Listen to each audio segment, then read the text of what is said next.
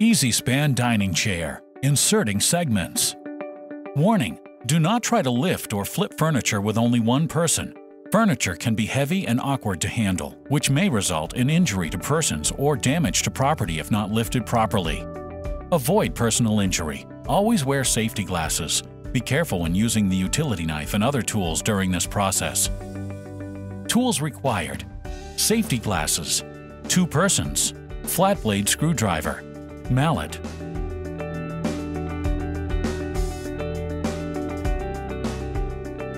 Insert the Easy Span segment evenly into the sling rails.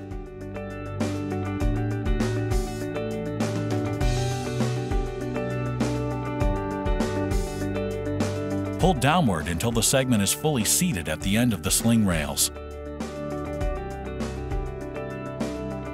Do not insert your fingers into the decorative slots.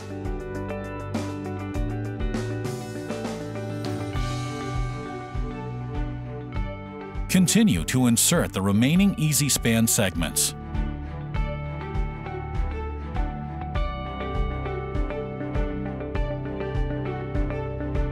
Have a second person help brace the chair frame while the segments are being installed.